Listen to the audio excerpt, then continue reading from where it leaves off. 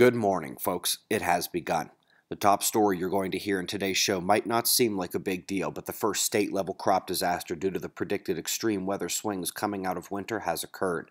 Today, we get a glimpse of the future. But we begin over at spaceweathernews.com. We're finding the last 24 hours on our star very calm once again on March to solar minimum.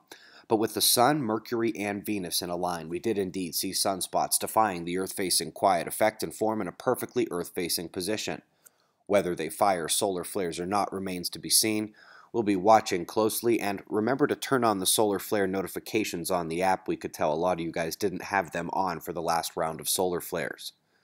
Anyway, we were also mentioning that current dark coronal region facing Earth set a minor quake watch, but we weren't sure if it was a true coronal hole with connected IMF to Earth.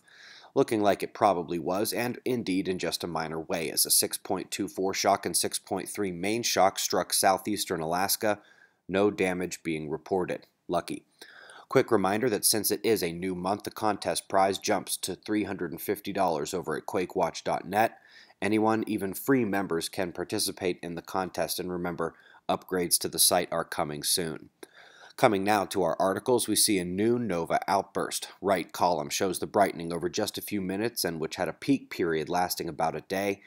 Very cool, and what a tremendous spike on the light curve. Something major definitely happened in deep space. Caltech has delivered a fascinating animation of how deep seismic breaks can propagate up to rip a fault line at the surface. If you've heard of the Earth opening up, swallowing something, and then closing back after the quake, they say it's real, and that's how it happens.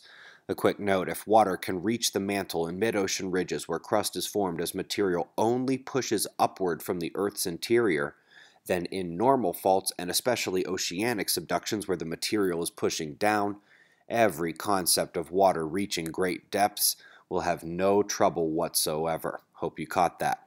But even if not, it's okay. This is more important.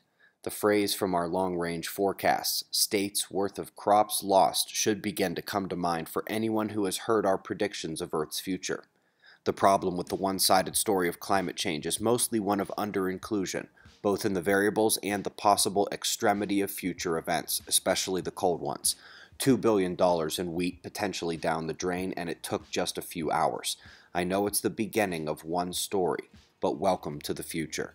That storm is finally getting its danger offshore to the east today while a system approaches Cascadia and another storm system aims at the center of the country. Yes, again. Other major concern is off a powerful Antarctic low whose convergence line takes on the South Island of New Zealand today. Eyes open there. Planetary geometry for May is posted to suspiciousobservers.org in the Deeper Look section.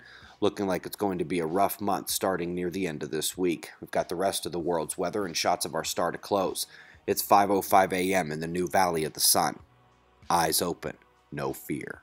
Be safe, everyone.